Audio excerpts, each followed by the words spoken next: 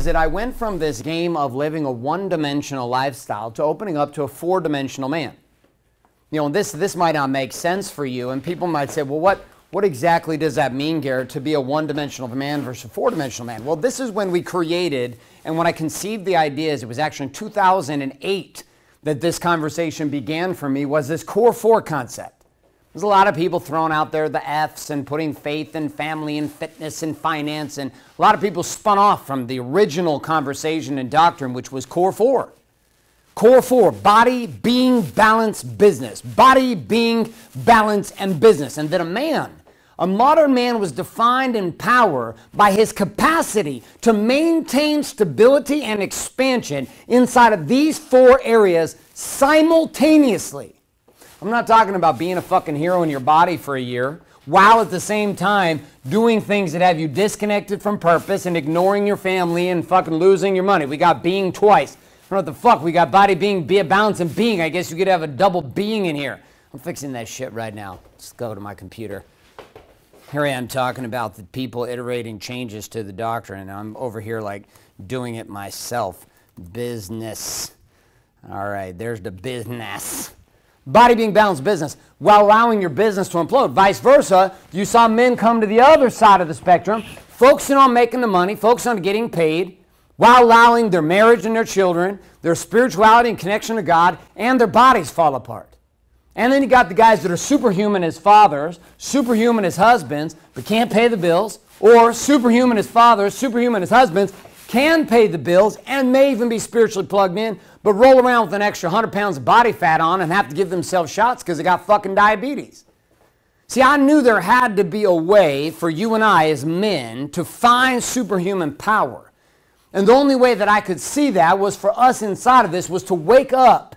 Wake up what though? To wake up a different story inside of us. The story we were waking up was the answer to this question. Who am I? Am I a one-dimensional man? Am I destined to live a life that has me just experiencing success momentarily in one area while the others fade and burn? Is that who I am as a man? See, this question itself sat at the core of everything that I was searching for. Who am I really? And I know inside of spirituality and inside of meditation retreats and personal development and religion, many of us have been searching for these questions our whole life, trying to answer this idea. Many religions try to help us answer this. Many different books, programs, processes. Then here inside of this, I'm going to have you consider that who I am is more of a function of the following, and that is, who do I believe myself to be? See, if you believe it's okay as a man to be fat as fuck while at the same time be rich, then you are going to operate from that place. So listen, my body doesn't really matter. I'm going to make a bunch of money, and then I'm going to end up spending all that money to take care of my body down the road. Or vice versa. I've got my body handled and I'm shredded, but I'm not getting paid. And these are the two experiences on the fringe. But see, then there's this middle piece. This middle piece is harder to measure. This middle piece is harder to understand, which is how do I measure the success as a man inside of the marriage in which I stand? This is where I started to fall apart. How do I maintain certainty inside of all four of these areas? Was it possible? And I had to change my story. I had to change the story of who I believed myself to be. Now this I am conversation defined the following, and it said as I am a modern warrior man.